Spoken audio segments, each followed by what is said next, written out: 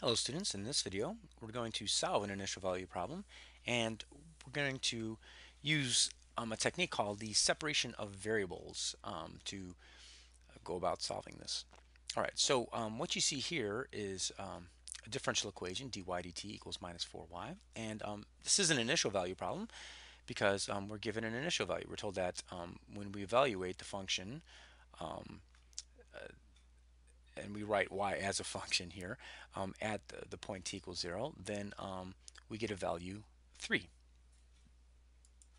Okay, we're going to use separation of variables, and if you go back and review your definition for separation of variables, you'll notice that I'm going to view this problem as this minus 4 is going to be the function of t, and it's still a function of t. I mean, it's just that it's a constant function, that's all. And so for all values of t, this we get back minus 4. And then y will be the function that is a function of the dependent variable, and that'll just simply be y.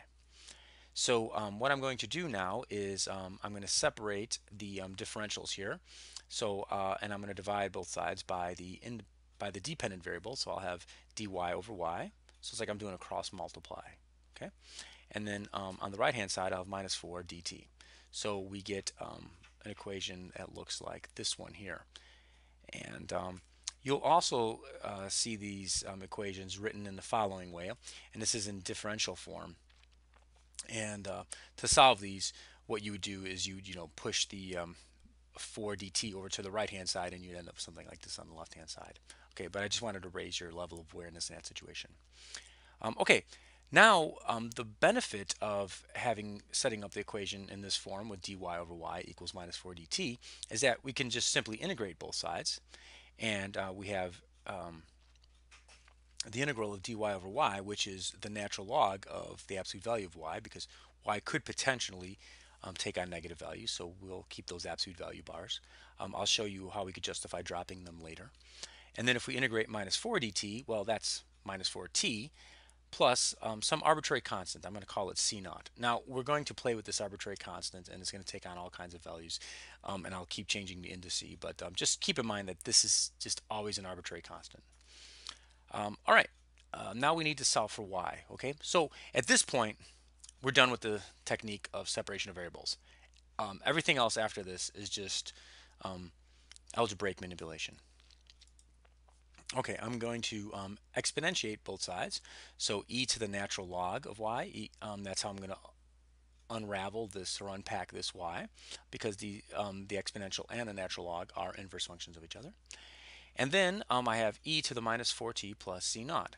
Now keep in mind that c naught is an arbitrary constant, and also keep in mind that the properties of the laws of exponent means that if I'm adding the exponents, that means I had a product of powers with the same base. So e to the minus 4t times e to the c naught is the same as e to the minus 4t plus c naught, where the addition is in the exponent. Okay, now since c naught is arbitrary, then certainly e to the c naught is arbitrary, so I'm just going to call that c.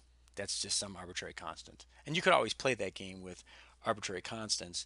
I can write any number as actually in this case, any positive number as e to something. All right, so I go on to the next step, and I have the absolute value, because the exponential of a natural log is an absolute value, and is equal to c e to the minus 4t. And now, right now, as I have it written, e to the c naught would have to be positive.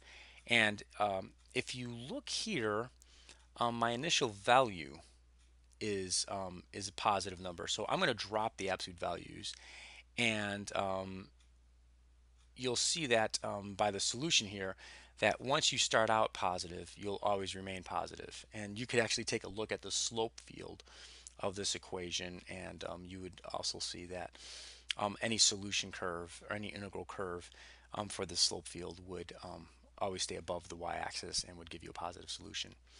If you don't know what that means, just keep in mind that we're justifying this by the fact that c was a positive number and our initial value started out as a positive number.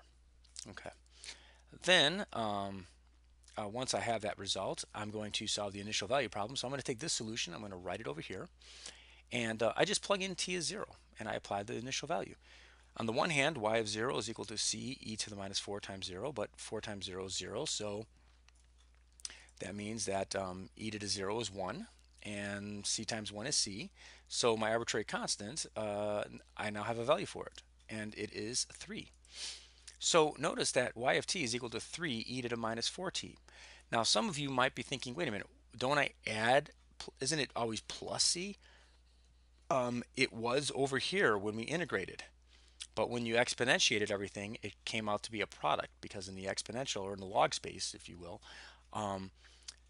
products turn out to be sums. So be very careful and pay special attention to the fact that it is now 3 times e to the minus 4t.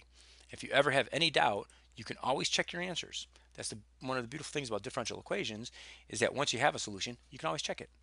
So dy dt is equal to the minus 4 from the exponent drops down, and I have 3e to the minus 4t, but 3e to the minus 4t was y. So I just put that back and check. I have the differential equation. But when you have an initial value problem, you have an initial condition, you should also double check that. That's a sanity check.